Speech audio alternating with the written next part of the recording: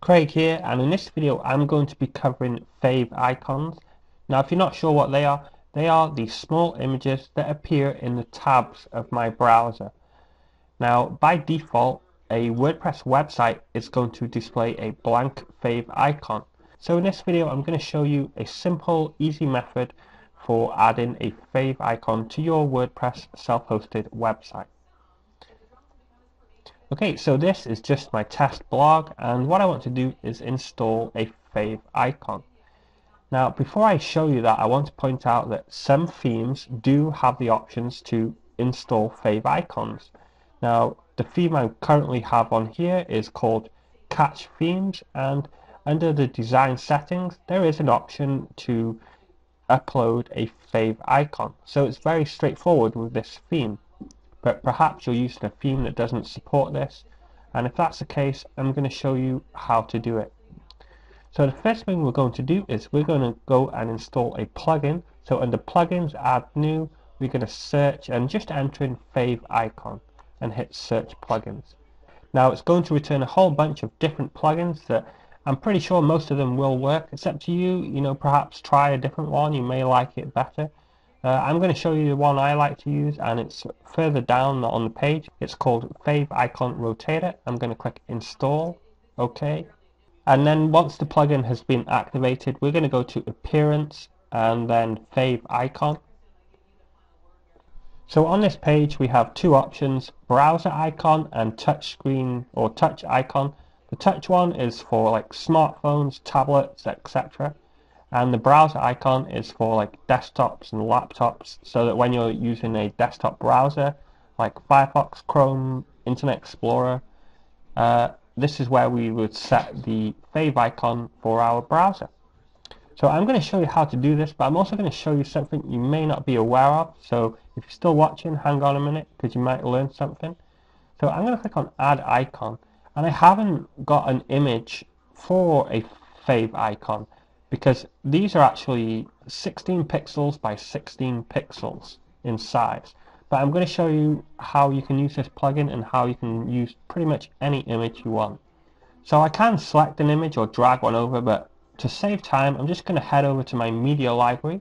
So I have a bunch of test images here, and let's just say I wanted to go with this one here, Untitled 4. So I'm going to click on show, and the dimensions of this image are 980 by 330. Now that is huge. However, if I wanted to, I could just hit add browser icon, and it's automatically going to work, and I can hit save changes. And now when I go refresh my about us page, or I just hit the icon again, you'll see that we now have the image there. It's hard to see because your favicon, it's a small image.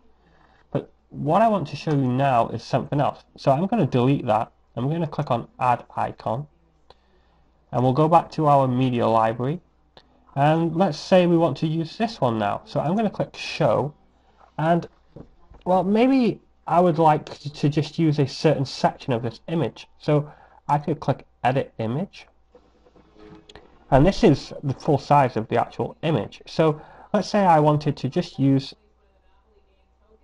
this head part right here, and the aspect ratio, I want to make this square, so the aspect ratio, we're going to go 1 and 1, and that will automatically make it square.